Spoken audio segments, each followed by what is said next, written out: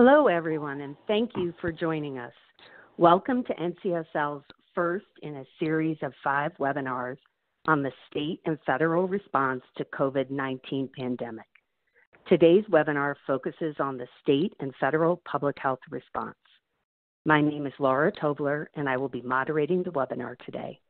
I'm the director of NCSL's State Policy Research Division, where we're very busy responding to state legislative requests on how other states are responding to COVID-19. The spread of the coronavirus continues to be a top concern for Americans, federal, state, and local government, and increasingly state lawmakers. Policymakers are taking extra steps to respond to and anticipate impacts of the virus. NCSL is committed to providing our members with timely responses to state research requests and the essential knowledge needed to guide state action. This webinar is intended to highlight federal and state action in response to the coronavirus, as well as provide you with resources as you navigate this ever-changing and unprecedented situation. Today's webinar is a platform for information exchange and engagement. Over the next 60 minutes, we encourage participation through our chat box.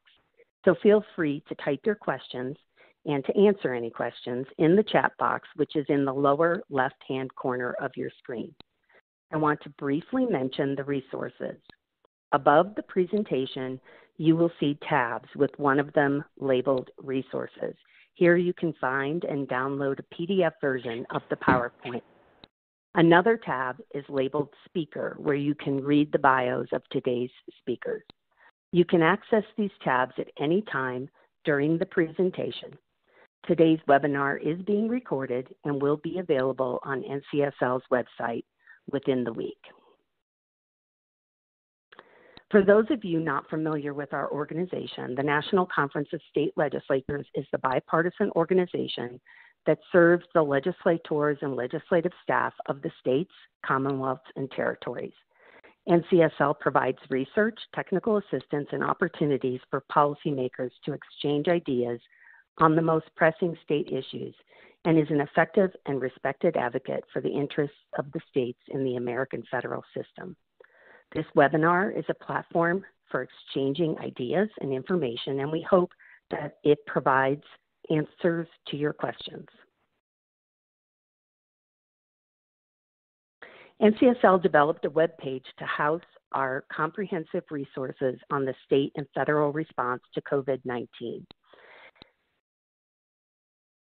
To view this information, go to NCSL's website at ncsl.org, and you'll see a banner at the top of the page, and just click into our resources. You can find information on state policies and response related to continuity of government, education, fiscal, elections, criminal justice, and other important considerations during this unprecedented time. Our upcoming webinars over the next few weeks will cover these policy issues.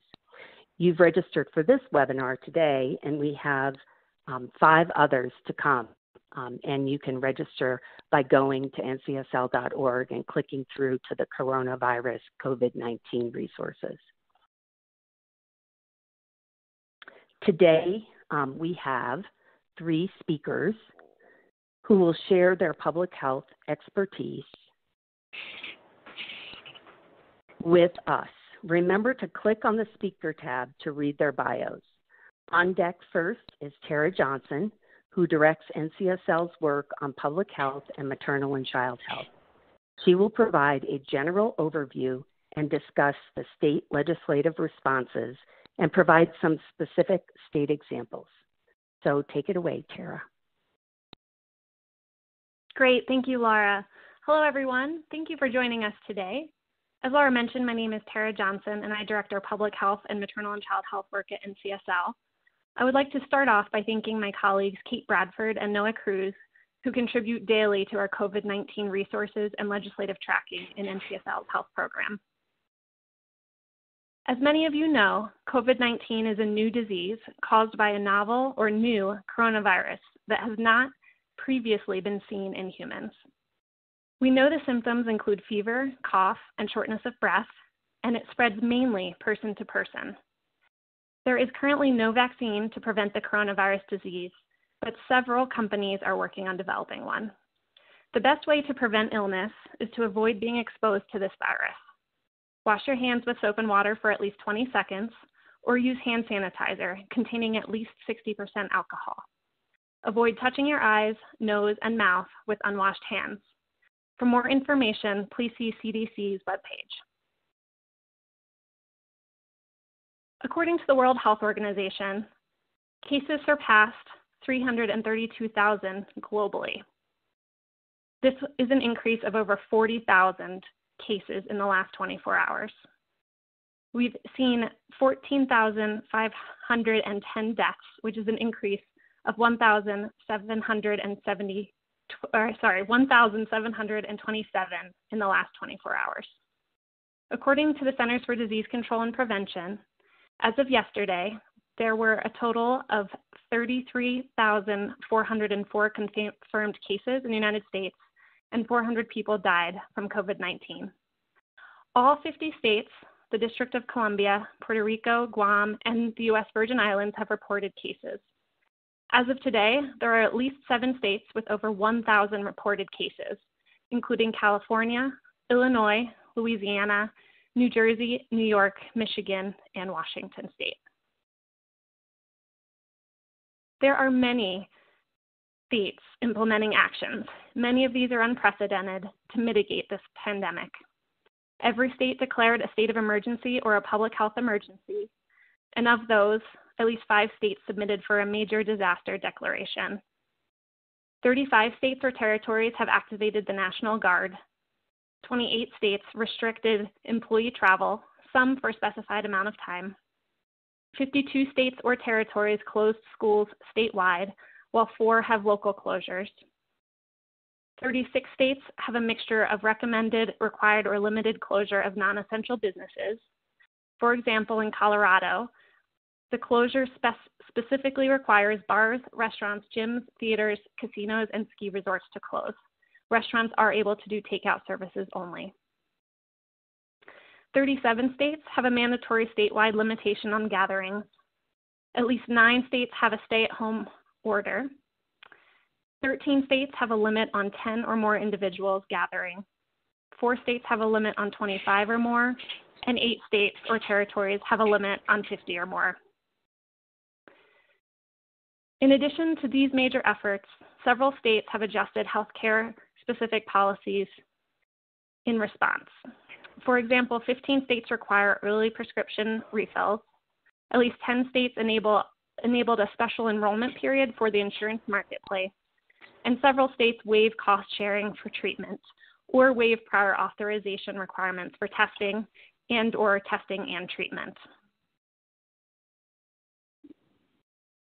In terms of legislative action, we have seen quite a lot of action in the last 2 or 3 weeks. At least 31 states, the District of Columbia, and Puerto Rico have introduced legislation to support state action related to COVID-19. These include resolutions and bills that involve funding, workforce protections or medical coverage, disease surveillance, isolation, and quarantine, or are related to actions taken by the governor in a state of emergency. Of these, 28 states and the District of Columbia have enacted or adopted legislation. The speed of some of these bills has been very fast, especially considering at least 23 legislatures have postponed their legislative session, and 3 additional chambers have also postponed their legislative session. There are several trends that we saw in the proposed and enacted legislation. I'm going to share several examples related to these types of bills. Please note that NCSL does not promote or endorse any legislation. I'm just sharing these as an example. We track introduced and enacted legislation across all 50 states on our webpage if you're interested in viewing more state examples. The majority of these bills introduced and enacted relate to appropriating funding. Many states propose supplemental appropriations for various state departments and agencies, or specific appropriations to the public health response to COVID-19. On the slide are 3 examples from Alabama, California, and Maine.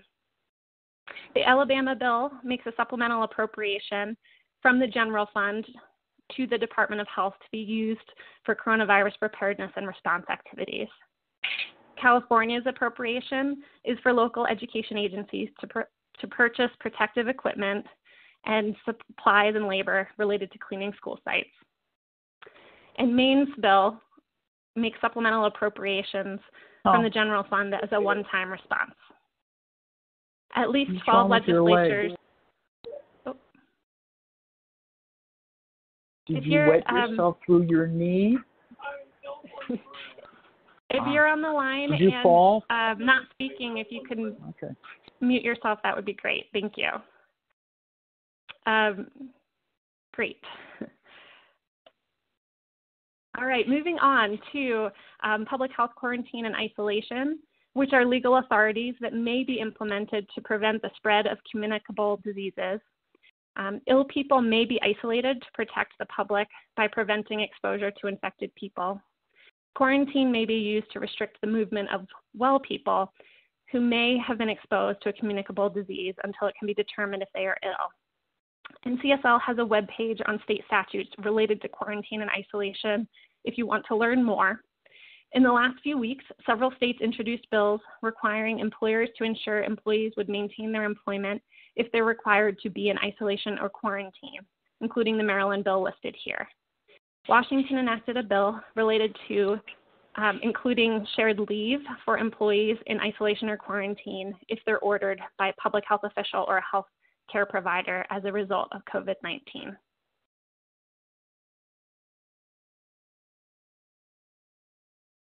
There were several resolutions adopted.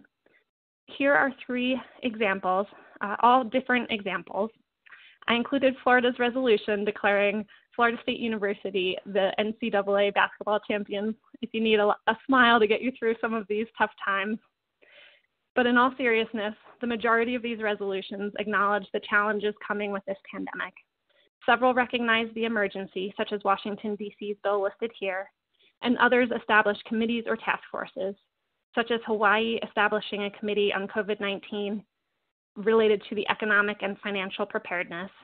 Several other states have adopted similar resolutions or enacted legislation related to task forces on COVID-19. Several bills relate to the governor's power or actions. Some of these are resolutions, such as the Georgia bill listed here. New York's bill permits the governor to issue any directive necessary to respond to a disaster emergency. Maine's bill provides temporary additional power with the state of emergency declared by the governor. Several states introduced bills related to medical costs and coverage. The majority of the introduced bills from the last few weeks are still pending, so a couple of these examples on the slide are pending. For example, Alabama and New Jersey have pending bills related to Medicaid coverage. Alabama's bill relates to the postpartum coverage period for pregnant women, while New Jersey's bill relates to coverage for testing and treatment of COVID-19. New Jersey did pass a bill requiring health insurance and Medicaid coverage for testing and for telehealth during this state of emergency.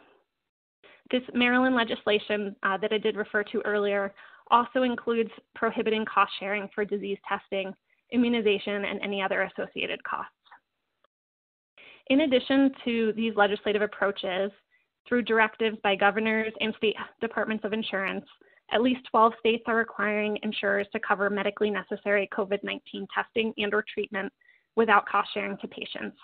A handful of states have reached agreements with insurers to waive cost sharing for patients in need of COVID-19 testing and treatment.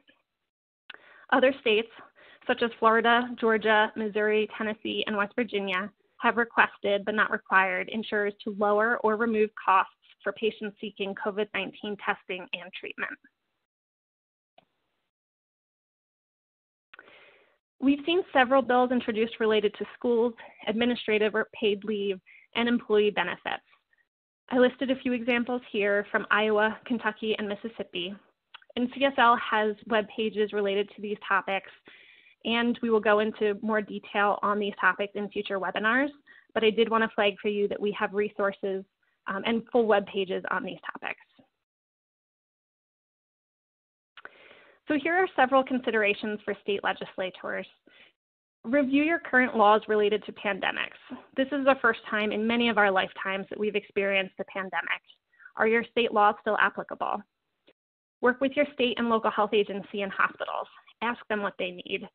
Jim, who will present after me, will describe the state health agency response shortly and may provide some examples of how you can do that.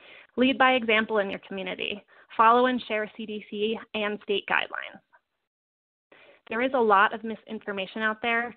Your constituents trust you and look to you for that information. Please share credible sources through your newsletters or social media, for example, CDC, the World Health Organization, and your state and local health agencies. Lastly, team up with your governor, state health official, local health official, and share a unified message, or partner. Just this last weekend in Colorado, House Majority Leader Alec Garnett and House Minority Leader Patrick Neville partnered with a nonprofit and the Denver Broncos to host a personal protective equipment drive, also known as PPE, to drive support for Colorado hospitals. Lastly, here's a list of credible resources and public health information. There are also links to our partners representing other branches of government, such as the National Governors Association and the National Center for State Courts. Here's my contact information. Please email me, Kate, or Noah with any questions you may have, and we'll get back to you as soon as we can. Thank you for your time today, and I'll hand it back over to Laura.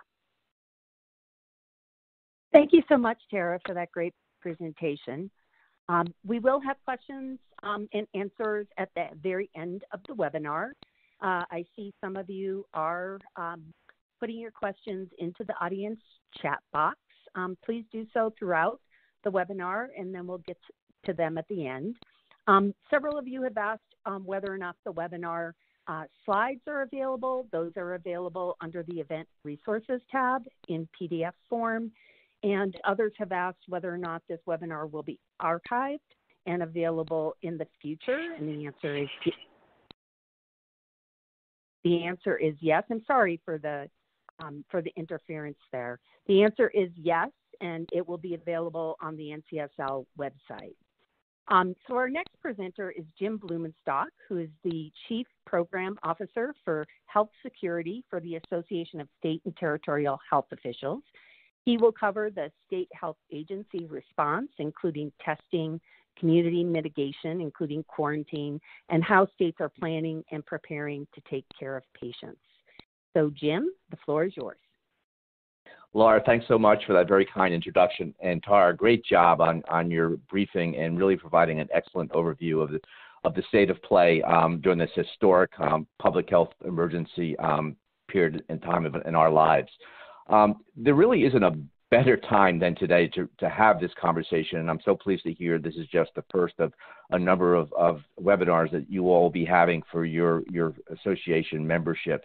Tara did a great job sort of giving you the case count, both domestically and internationally, but to sort of boil that down into one soundbite, that we are now in the acceleration phase of this pandemic, with the number of cases in the United States doubling every 2 to 3 days.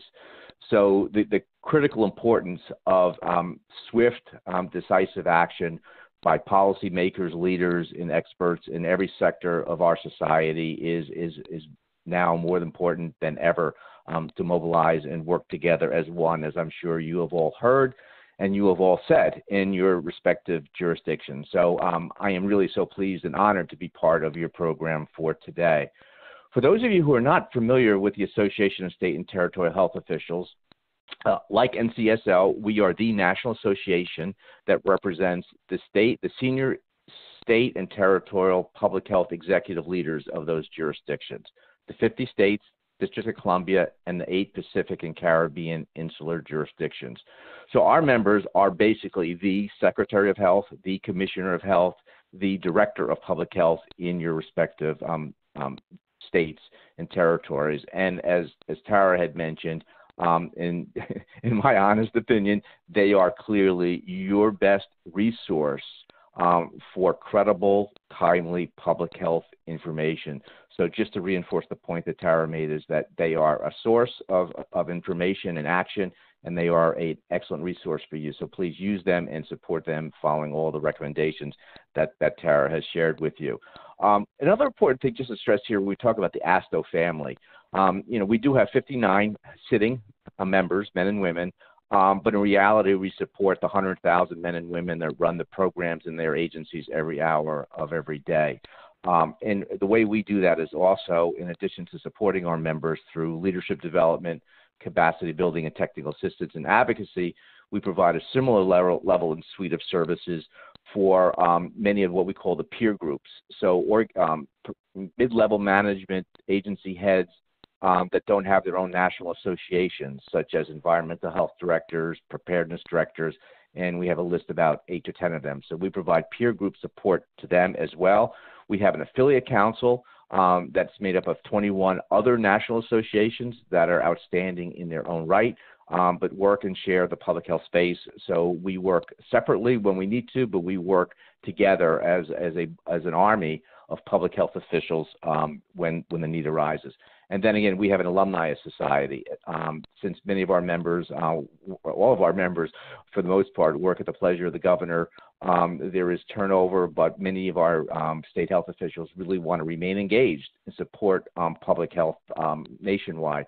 So through our affiliate council, we keep them active. And I have to tell you, during the COVID-19 response, they have really stood up, and many of our alumni who are either in a retired mode or actually functioning in other areas of public and private sector are actively engaged as well. So when we talk about the public health imperative, you've heard this many times again, but it's worth repeating. Sort of our mantra is to contain and mitigate. And containment and mitigation is without a doubt the only way that we can delay entry and slow the spread of this disease, and by so flattening the curve. I'm not going to spend too much time talking about containment because for in large part, we've sort of processed through that phase, and most of our focus, not all of our focus, but most of our focus is on mitigation. But to sort of give you a sense of exactly what the public health, if someone would be kind enough to mute themselves. Thank you. To give you just sort of a sense of what were the containment strategies and tactics since January when we as a nation mobilized, putting aside for a moment the travel restrictions of foreign nationals coming into the United States from certain parts of China, one of the roles that public health played was supporting the Department of Homeland Security, Customs and Border Protection, and the Division of Global Migration and Quarantine at CDC to really staff and man what we were calling the funneling airports. We started with 5, it grew to 11, and now there are 13. And basically, this was an approach whereby whether they be U.S. citizens or other foreign nationals coming into the United States had to be funneled through these airports where they had enhanced screening to determine their risk and their status of health. And this was a critically important containment effort to rapidly identify those who were at risk that needed to be put into a quarantine or self-isolation model, and those that actually were ill and needed medical care. That type of service was also provided through a very large repatriation effort, where the Department of State, Department of Defense, and other federal agencies worked to bring home U.S. citizens from affected parts of the country through a very structured process of going into approximately 5 states, into military designated facilities where they were closely monitored. And while they were on military bases, they clearly relied on state and local public health and assets to provide the necessary wraparound services to ensure that their medical, creature comfort, and basically hospitalities were needed and supported for those military bases. So that sort of gives you a sense of the level of containment. But really what I want to do is talk about mitigation. Because while these are 2 steps, they are not linear or sequential. So right now we are in sort of an area where we're doing both, but not at the same level of vigor as we once did with containment. There's still a containment effort going on to make sure that we do identify and separate or isolate those travelers coming back into the United States that still may come from a high-risk country, but in large part, most of our effort around the country is focusing on mitigation, which I will now talk about.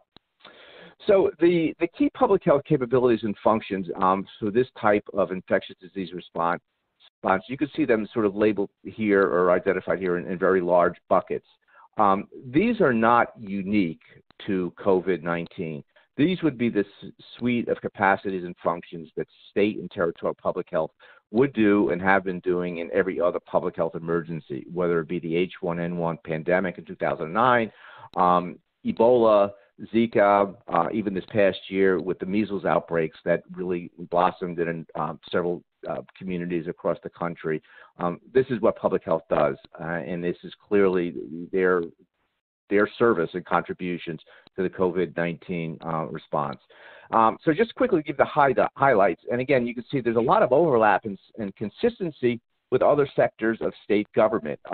Your Homeland Security unit, your state emergency management unit, in many respects, they follow sort of the same typical path or suite of activities and services. Public health is responsible for incident management. Clearly bringing in all the assets of an agency requires a structured incident management system. Every public health agency has an emergency operations center with trained and qualified personnel to do their very best, not only to manage their agency's response, but also to integrate and align with that of the governor, as well as the designated representative of the governor. That, in most cases, that's the state emergency management official. Another area is around information management.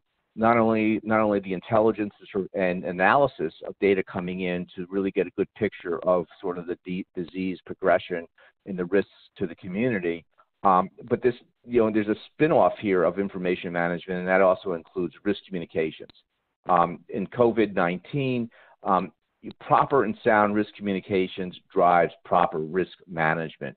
And public health was quite active, really trying to neutralize a lot of the mis and disinformation that was being provided around COVID-19, a lot of which actually stimulated unfortunate stigmatization across the country, basically, from people who had ethnic origins that were aligned with, sort of the earlier outbreaks in China. So that was what public health really tried to do, was neutralize and really educate the public as to what the truths are and bust the myths around the threat and risks associated with the disease. Countermeasures and mitigation, they sort of go hand in hand. With COVID-19, as Tara had mentioned, countermeasures right now is not a very large response component because there's no vaccine and there's no specific medical treatment such as an antibiotic or antiviral.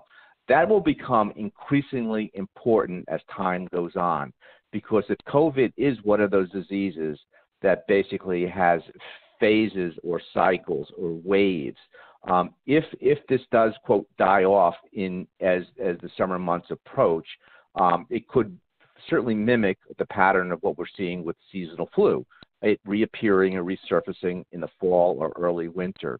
So the importance of vaccine and other counter-medicals like antivirals is important for treatment of ill individuals. And of course, all of the mitigation strategies, which I want to talk about in a few moments as well. Surge management is critically important, not only for the public health system, but also for the healthcare system. Identifying ways in which they can increase the workforce using volunteers, other types of pre-identified and pre-approved medical personnel that could, do interstate travel to work in other jurisdictions for license reciprocity. The use of reserve forces is another example.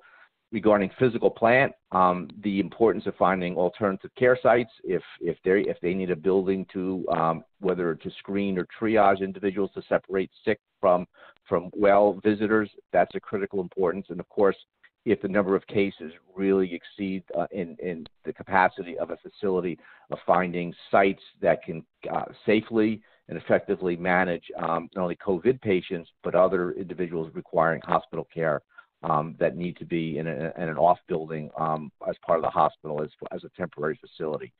Biosurveillance, critically important to find out where the disease is, how is it spreading, how are your mitigation efforts working, and also having the clinical laboratory testing capability to rapidly diagnose cases so those individuals could be properly treated and cared for. And the last one, which I actually going to close with in a few moments, is the issue of jurisdictional recovery. Again, critically important because like every other public health emergency, when you talk about returning to normalcy and the resilience of a community, recovery and reestablishment of routine program services and activities is critically important. So while we're all optimistic in looking forward to that recovery phase, it's never too soon to start thinking and planning for how you're going to capture this experience and how it influences your recovery approaches so you can get back to normal and a sort of a steady state as quickly as possible. The public health priorities, again, these are sort of a little more specific as to sort of the capabilities I talked about. Again, I did touch on risk communications.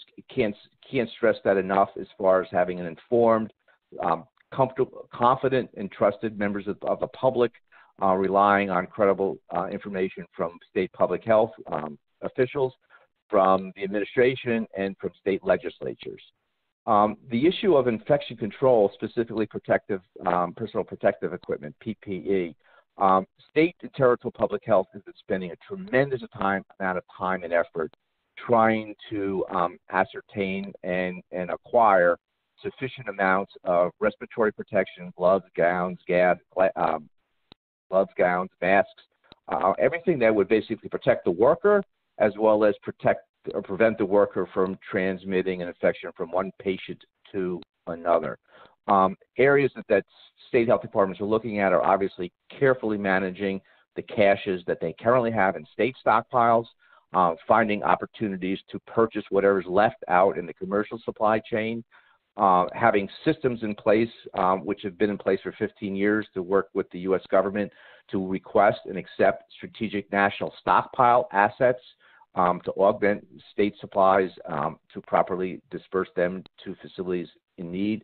And then obviously, as a last resort, finding ways in which current equipment can possibly be reused, other types of sparing strategies and tactics, including a lot of what's been talked about today is ways in which homemade types of products as a last resort could be considered. We talked about rapid detection of cases and testing, not only for your traditional physician and hospital clinical setting where they are really taking care of sick people to ensure that they can get the rapid testing, but also in recently the option of setting up mobile testing sites. Again, it's not a novel approach. Mobile sites have been used and considered for a lot of other public health initiatives, such as seasonal flu vaccinations, as well as ways in which, if we, heaven forbid, had an act of terrorism, let's say through anthrax, would be a mechanism by way public health would administer or distribute antibiotics. So that's being considered as one option to increase volume and throughput. Again, we talked about medical surge, of really trying to identify those ways to ensure that the healthcare workforce stays healthy, it stays in sufficient supply to meet the needs of the patients, and also the facilities and equipment are sufficient to provide the service as well. And some offshoots of medical surge is a lot of exploration around telemedicine, ways in which that technology can be used not only to be a more protective social distancing method, but ways to provide sort of enhanced or augmented medical care feature. Lot of activity clearly with social distancing, sort of the idea of stay at home.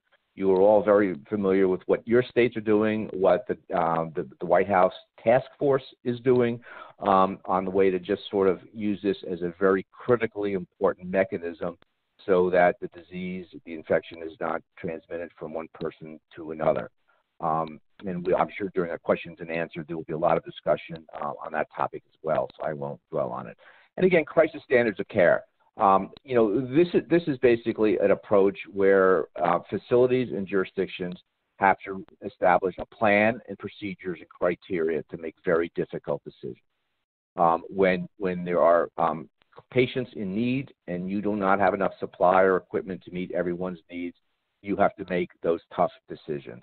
And right now, government agencies as well as facilities are really being encouraged to really refresh their crisis standards of care under the COVID-19 scenario to really address the needs as objective, as scientific, and as ethical as possible. So I wanted to do in closing is just share with you some documents that we have on our website. And I do this for two purposes. Number one, I believe it's a good resource to you at our website at asto.org, but it also gives you a sense of what's on our members' minds. Because obviously as a national association, the work we do, the products we produce are designed and influenced by what's trending and what our members tell us as far as being critically important. So here's just a screenshot of our landing page. You can get a flavor for it, and again, the URL is in the slide deck. I would really encourage everyone to visit us. And here is just a quick list of some of the materials that we have posted recently, which I want to highlight for you before I close. Here was one early on where there was a lot of interest of what states were doing regarding emergency declarations. So, here's not only a graphic, but also a drill down where you can click and identify, very similar to the resources that Tara showed you, of what states have done and states and territories on their issuance of emergency declarations. What we've also done is created a new tool, and it's basically, it's not an FAQ document. It is a targeted set of answers to very difficult questions our members have been receiving. And it's through a message map format. So unlike the excellent FAQs that are posted on many federal agencies' documents, this one basically provides a more deeper, drilled down type of message map of how to answer specific questions. So for our state health officials or other members who are speaking to policymakers, members of the press, or members who are concerned in town hall meetings, this really is a good resource for them to really rely upon to answer specific questions. We have 45 in the library, and we are constantly updating and expanding that. Another couple of examples is the using telemedicine to reduce healthcare workers, as I talked about. Last week there was a great interest in knowing what states were doing on restaurant restrictions to ensure not only that social distancing was maintained, but also the safety of the food that was being served was that it was maintained as well. So we did a scan of states on that. So in closing, just my recommendations or advice would be, as Tara had mentioned, focusing on continuity of operations, not only of your office, of your chamber, but also of your constituents, especially those companies and businesses that provide essential services to your communities. They need to continue to operate, and making sure that there are no barriers such as curfews and other types of policies would impede their travel to work or the delivery of product. The issue of administrative and legal preparedness, ensuring that there are no barriers in place. There will be a significant amount of federal money coming to many state agencies. The purpose here is obviously to rapidly accession those funds into functional services and activities, and removing any traditional sort of blue sky day type of barriers would be recommended. I talked a little bit about recovery, and part of the recovery is obviously the mental health and well-being of the communities that are impacted. After action review and improvement planning. Again, the key importance here is that there could be additional waves of COVID-19, and I think, as we have seen, there will be another major infectious disease event in our lifetime. So whatever we learn today could help improve future response activities. And resourcing readiness. The fact of the matter is that these types of responses do take a tremendous amount of resourcing, not only to ensure the appropriate level of preparedness, but also the response and recovery aspects as well. So my closing thought is public health is a matter of national security, and I really do appreciate the time here to spend with you to give you this quick overview. Thank you.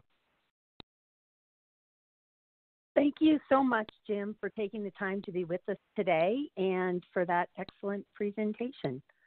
I'm just going to remind the participants to log your questions in the audience chat, and we'll get to them after our third presenter. So let me introduce her right now. Our next presenter is Haley Nicholson, who directs NCSL's state federal work on health and human services. She'll outline the federal response to date, including President executive actions, recent appropriation bills, and what it means for states, the federal HHS response, and more. So Haley, I'm going to turn the floor over to you. Thank you, Laura, and thank you, Jim and Tara. I'm going to go through the federal response in a few different aspects, as Laura said. My slides might have a little bit more detail than what I'm covering, but for the purposes of time and giving some time for Q&A, happy to follow up after this if people have more detailed questions. And so here's a quick overview of the agenda, what I'll cover. And then this is a quick timeline of federal action that's been happening since January 31st up until last week in regards to presidential action and congressional action in providing emergency resources for COVID-19 response. So the presidential efforts, I'll say on this next slide, it's a breakdown of different national health emergency declaration and different acts that the president has declared these under. I am not the go-to expert for that in our office. That's actually Lucia Bragg, who is on the phone and is happy to answer questions in our Q&A, and if you want to type those in now. There's also an ongoing information alert that Lucia has where she's been updating information. But to give you some of the major timelines, January 31st with the first declaration permitted HHS Secretary Alex Azar to establish the coronavirus task force. And then the second one on March 13th fell under the Stafford Act and National Emergencies Act, and this allows each act, different agencies, ways to modify certain requirements for different health and human service programs, ensuring that people can access care and give a little bit more flexibility for the duration of the pandemic. And then the most recent one, action by the president, it invoked emergency authorities under the Defense Production Act. And this is looking at requiring private industry folks to prioritize their government contracts with a focus on the production of medical supplies. And so, as I said, there's a lot more detail under those, and those resources are also linked on our slides. For congressional efforts, there's been 3 different packages. One is in the works as we speak, as we're hosting this webinar. The first one was HR 6074. This gave out $8.3 billion in appropriations, and this included a little over $1 billion in grants to reimburse states and local governments for the costs that they've already incurred during COVID-19 response efforts and for future anticipated costs. As you can see, this is broken down by a couple different federal agencies and administrations and for specific programs that they work with. And the next slide gives an even more detailed breakdown of different HHS and other federal agencies and the funding they received under this first emergency response. We also wanted to highlight on March 11th that the CDC put out a chart, and if you go to the link underneath this graph here, it will take you and it breaks down for all of the states the funding that went out under this first bill to states and local jurisdictions and the corresponding accounts. And the CDC also announced following this an $80 million to tribes, tribal organizations, and urban Indian organizations. Now, there was another bill that passed, and I might interchangeably say bill and package. It's being referred to as both in Congress. The second was HR 6201, Families First Coronavirus Responses Act. This contained a number of provisions. So in terms of looking at impact of public health issues, there was $64 million provided to the Indian Health Service for item and services. This also allowed HHS to provide some liability protection for emergency response products. There was also quite a bit of funding for food and nutrition programs. For the next few slides on this, I'm just going to kind of slowly click through and just give everyone a quick overview because there is an upcoming webinar where we're going to cover nutrition services. But I wanted people to have this reference point if they'd like it now, and always happy to follow up if you have questions before that next webinar. So here's broken down by different communities, different sites for nutrition access as it applies to different programs. And then in that bill, there was also provisions that will help address health coverage and services for COVID-19. Unfortunately, a side effect that patients are seeing is unexpected surprise medical billing addressed with testing costs and cover and services. And so the bill addressed this by providing $1.2 billion to cover some of the testing costs. It's also requiring commercial insurers to cover testing and diagnosis with no cost sharing to the patient.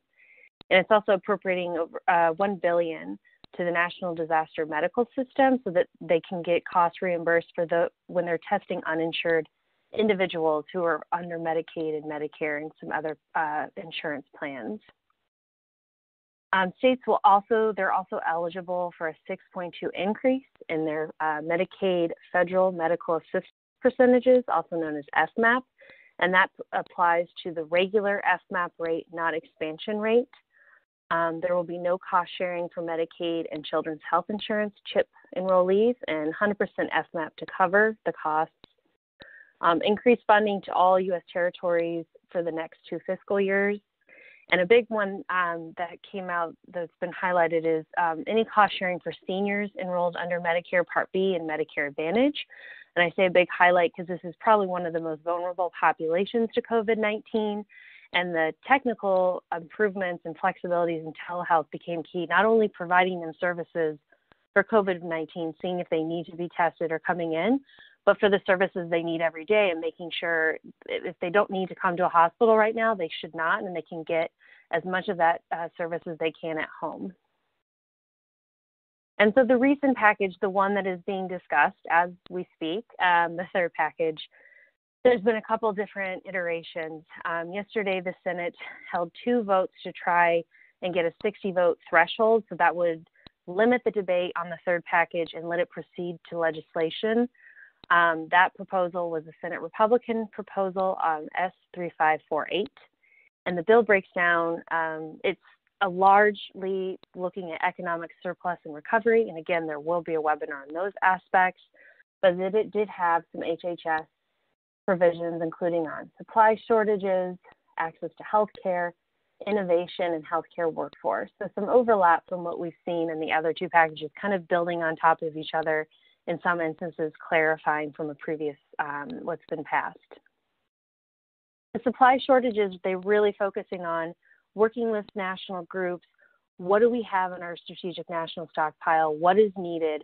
And also looking at not just what's going on in the COVID-19 situation, but what can Congress learn from this situation and make recommendations and ensure that any kind of shortages or things that states needed or feedback that they can get, that the preparedness is there, or that is enhanced from what states have been doing and what the feds can provide to them.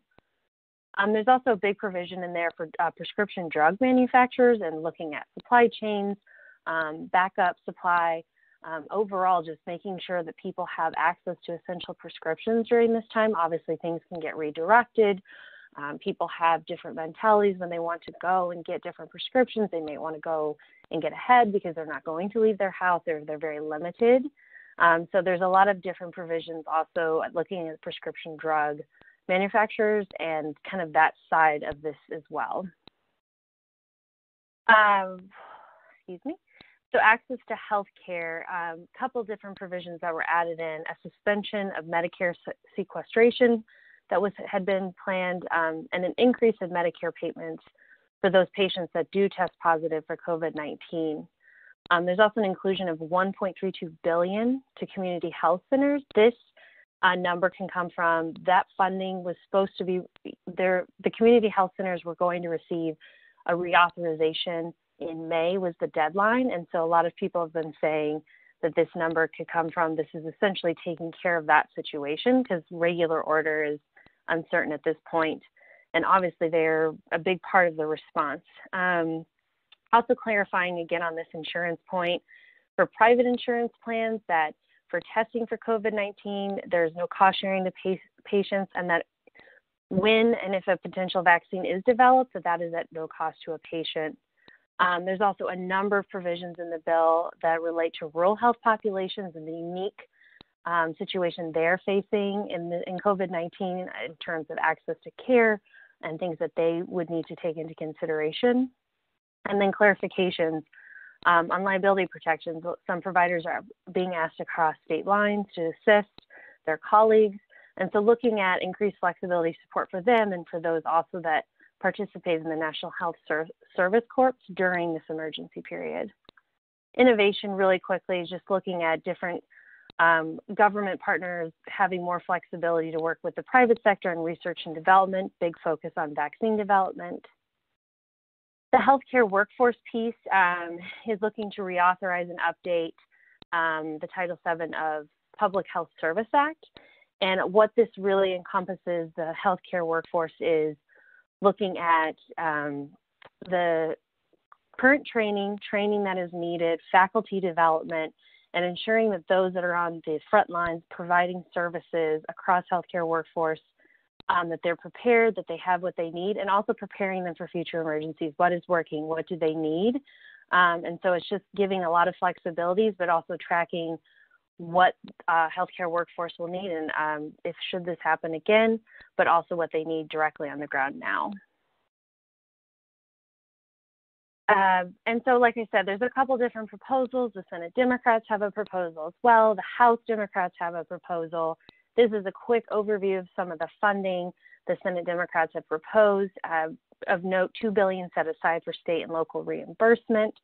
As of now, it sounds like the Senate is working to get a vote done, language done and negotiated, and a vote done by tonight. The House has to give their members 24 hours notice before returning to vote.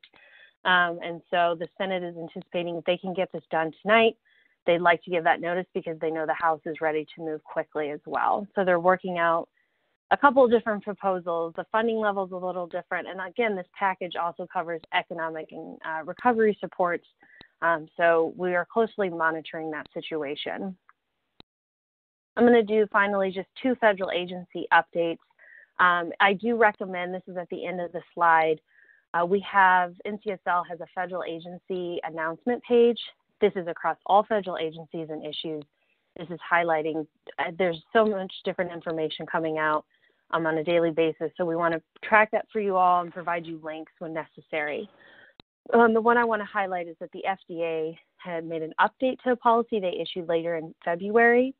And what this policy will do, it deals with testing for COVID-19. It's putting in place a policy that states will take responsibility for the tests developed and used in labs in their states. Some of people may have heard about this. New York State was granted this a few weeks ago. The guidance that FDA put out is not mirroring what is being done in New York. It's an example, but they wanted to connect those two. And then basically states can now just engage directly with their appropriate state authorities and labs instead of waiting for different FDA requirements they may have to in the past. There's also some language in there around emergency use authorization and the FDA's efforts to help labs in that if they're doing an emergency use authorization, just granting those out, providing templates and advice for the labs looking at those, but giving states a lot more flexibility in this process. And then finally, there have been a couple of different announcements on the development of a vaccine for COVID-19. There is a trial being done in Washington State on healthy adults. There's daily announcements. There's probably only so much information that I'm able to share, but that's one part of the discussion. There's also been discussion within the administration about potentially promoting an anti-malarial drug to use for treatment. The drug, forgive me, I cannot pronounce it, and I'm not going to pretend that I can try, but the name is in my slide. And some are saying studies when the drug is combined with an antibiotic, this can treat COVID-19 or help with symptoms. The FDA has discussed this treatment in other vaccine developments, and they're highlighting that more trials and evidence are needed in this and other instances. And I have a link to the full release that they did on that. We've also heard from a number of different private companies who are conducting trials for a vaccine at this time. They're obviously in an unprecedented timeline, and so FDA is being flexible where they can and still ensuring safety in those developments when needed. And so finally, these are some of the resources we've released. I wanted to also thank Margaret Weil in the DC office. She works on Health and Human Services with me. She's been a huge assistance and help in putting together these materials, other materials. We are both happy to follow up with you on any federal piece that I've discussed today. I know it was done quickly. Like I said, the Senate package, these are not final details until it's voted on. So please bear with us as we wait for that. And then we will send out what we know and give a great overview as soon as that vote is done. And with that, I'd like to thank everyone and thank you to all for all the work you're doing in your states and communities. Thank you so much, Haley, for that terrific update on the federal response and reminder to our participants of NCSL's resources. I also want to remind everyone that we have tomorrow we have a webinar on continuity of state governments and elections at 12:30. On Friday, we have fiscal and economic issues. And on March 31st, we have workforce and labor issues. And on April 3rd, education, childcare, and nutrition. And we will have an infrastructure webinar, but we haven't slated it yet. That information will be coming soon. So now we're going to start our Q&A, and we have a few questions from the audience. Now's the time to put those in there. I'm going to ask Jim and Haley.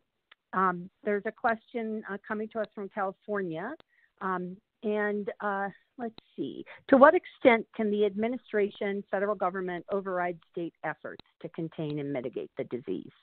So, Jim, you want to try take a stab at it first? Sure. So, I'm not a lawyer, but I think under some of the emergency powers that the president and other leaders of the federal government have, it is, I guess, theoretically possible that the governor could set a standard that is much more stringent than a state is currently doing with regards to containment and mitigation. I guess, but from my vantage point, I think what I'm seeing, quite frankly, is the states around the country individually being more aggressive than the current recommendations from the White House concerning the 15-day guidelines for America. So, for example, I live in New Jersey. So what New Jersey and New York State are experiencing, their social distancing executive directives and orders and advice to the members of the public are clearly much more stringent, much more aggressive than the 15-day national guideline that was issued by the president's task force last weekend. Thank you, Jim. I'm also not a lawyer, so I know Lucia, who's on the line with us, has also looked into this, and we're happy to follow up. There's kind of a few different moving parts on this. The only thing we're thinking possibly applicable, the National Emergencies Act, and we do have a blog up on that, and kind of what that authorizes the president to do. But in regard to this specific question, I would actually ask if we could get your contact information, because there's a few, like I said, moving parts that we'd want to kind of put together in a response to you. And then if other folks want a response on this as well, if you could put in your information, or my contact information is on my slides, email me directly, whatever is easiest for you. Thanks, Haley. This next question is also for you. So just mute your phone until you respond. Regarding federal funds, what will state matches have to be? Is this clearly stated in the federal bills? Over to you, Haley. So the state matches in terms of different Medicaid programs, I think is what they're asking about. That, as far as I know, the bills are not special. There's no match that I just know that the feds are saying that they will, it's 100% FMAP for Medicaid and CHIP for those programs. So the state match isn't on there. And then the only other FMAP piece that I highlighted earlier is the 6.2, and that's over the federal regular match rate. And as far as the Senate, there was a little bit of conversation about going above the 6.2, but I don't know if that's gotten movement. And I can look and clarify, but on the state matches, I hadn't heard that was going to be required, but they were just covering one of the different programs I mentioned earlier. Thank you, Haley. This question is for Jim. A concern that we keep hearing about is ventilator use, availability, and allocation. Are there guidelines or resources for state leaders on how to tackle a possible shortage? It's a great question, and that certainly is a critically important topic at this point in time. Actually, today on ASTO's website, we posted a one-pager on that very specific topic. So in the interest of time, I won't highlight it for you other than say there are summary statements, there are links to federal and industry resources, and there are also examples of what various states have done to date on the issue of prioritization, allocation, and capacity, including not only the instruments themselves, but also approaches to, again, the ethical decisions around their use in limited quantities, and obviously the healthcare personnel, such as the intensivists and the pulmonologists, that also need to be in sufficient quantity to provide the medical and clinical determination and supervision of that equipment. So that would be, I think, a good go-to resource, and I would be glad to follow up specifically if you have any questions or need more information. Thank you. Thanks, Jim. There's another question for you, and it's related to something that you mentioned in your presentation. One of our participants wants some ideas or examples on jurisdictional recovery and review and improvement planning. If you could just maybe expand a little bit on that.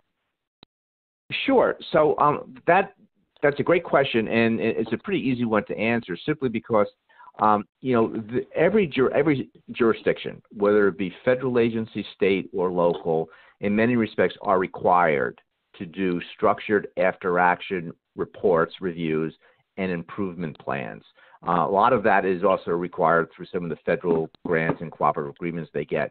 So my recommendation would be to speak with your state's emergency management director or your Homeland Security advisor or your state health commissioner or secretary and see what recent ones they've done, whether it be for exercises or real-world events, such as the measles outbreak, Zika, Ebola, a major flood. You can get a sense of a look and feel as to what it contains. The process, the objective, frank self-assessment of performance, and that clearly would be appropriate for the COVID-19. The other point to mention is you don't have to wait till the incident is over to do that. There is sort of a similar process called an IPR, an in-progress review, where you in the middle of a response, you take that 2-minute timeout and assess your strengths, weaknesses, your gaps and flaws, and try to make sort of the midterm corrections so you finish stronger than you would have if you didn't take that time to examine yourself. So again, I'd be glad to provide more examples or resources, but I think the best thing for state legislators to do would be see what their specific state does and maybe some recent tools that they've created that would satisfy that. Thanks, Thank you. Jim. Tara, you mentioned in your presentation that the legislature in Colorado partnered with the Denver Broncos for personal protective equipment drives. Are there other examples of legislators involved in mitigating the pandemic that aren't legislative? Yeah, thank you for that question, Laura. And absolutely. I do want to mention a lot of state legislators, that's not their full-time job, as many of you on this webinar know. And there are actually several legislators that work in the healthcare field. And so there's some interesting articles coming from legislators talking about their experience actually working in the healthcare field. I would also share that the Republican leadership in Kansas, they launched Kansas Together, a Kansas Coronavirus Resource Center. So they partnered with several agencies in the state. In North Carolina, Speaker Tim Moore announced the formation of a bipartisan North Carolina House Select Committee on COVID-19. And then there are several legislators, including Oregon House Speaker Tina Kotek, who posted on several social media platforms encouraging people to donate their extra personal protective equipment. So there are quite a lot of examples of different ways that you can be involved outside of introducing legislation. Thanks, Sarah. This will be our last question because I want to be sensitive to the time. Haley, what role can states play in providing flexibilities for health coverage when it comes to COVID-19 testing and treatment? So states have worked with, actually there is a blog on NCSL about this. As I mentioned earlier, patients were starting to get concerned under different plans that when they went in for testing or getting treatment, if they tested positive, they were getting surprise medical bills. And so a number of different states, and I would refer everyone to check this blog. I worked with Jack Couture in our Denver office on this. A number of states have implemented on the plans that they can regulate, ensuring that people are not faced with having a cost sharing or issues with surprise billing for these kinds of services and for the testing as well. So if you're looking for some specific state examples of what was done, and then as I mentioned federally, there in both of the bills that have passed, federal folks are also trying to support states in that work and that, again, ensuring, especially for testing and services related to this, that an insurer is not then coming back to the patient with a bill, some kind of surprise medical billing component to that. And so folks have further questions on that, please follow up. Jack and mine's contact information is on that as well. But states within the plans that they do regulate, they can add in some of those flexibilities and ensure that people are not worried about the cost sharing or surprise billing aspect. Thanks, Haley. And I'd like to thank our presenters again for sharing their time and expertise on today's webinar. I'd like to thank our audience for joining us. And in the next week or so, we'll post the recording on our webpage. And the PowerPoint is available in PDF on the tab labeled Resources. Thank you all for your participation and stay well. And I'd also like to apologize for some of the interference that we're getting. We're all at home working on our cell phones. so please give us a little grace on that. Thank you so much and stay well.